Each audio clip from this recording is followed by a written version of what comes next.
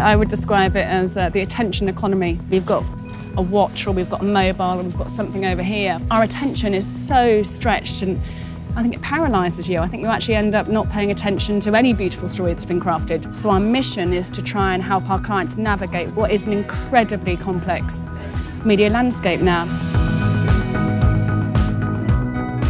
What I think is interesting about that discussion, it's all about engaging with humans, yes, but how you engage is different now, no? This week it was all about ad blocking. The week before it was about transparency.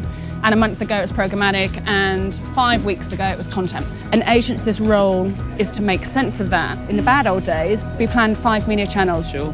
Now there's thousands of different channels, and for any CMO or CEO for any of our major clients, they can't possibly understand what all of those channels do. Our role is to help clients lean into that change and embrace it. I think it could be the new era of creativity programmatic. Rather than people going, oh, it's terrible, it's about machines and algorithms and it's bad. You know, all power to the machines. Maybe they'll make us better. Yeah, maybe.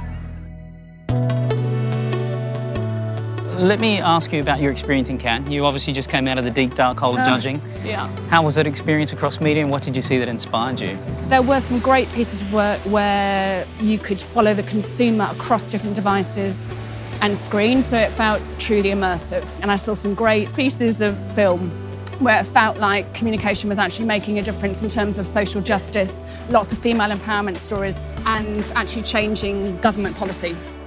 Congratulations, though, on being voted one of the women to watch from Ad Age. You're the youngest woman in the Group M from a leadership position. How do you encourage growth of women inside the organisation? All we want is a level playing field for women, so I'm passionate about talent, full stop.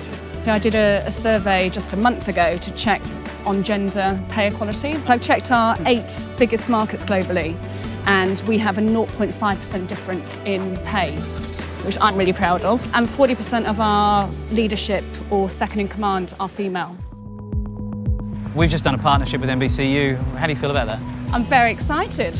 I should use the Americans. I'm pumped.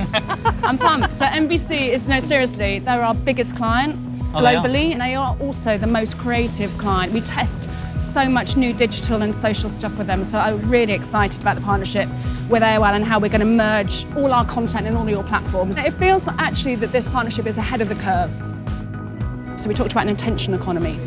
You learn about the brand over a lifetime. We start the aspiration quite young. So how do I get that attention? What are you giving me that is of value in my life? Because we are still humans. We haven't all changed because the world's become digitalised. We have hearts and we have minds. So how are you going to win those over?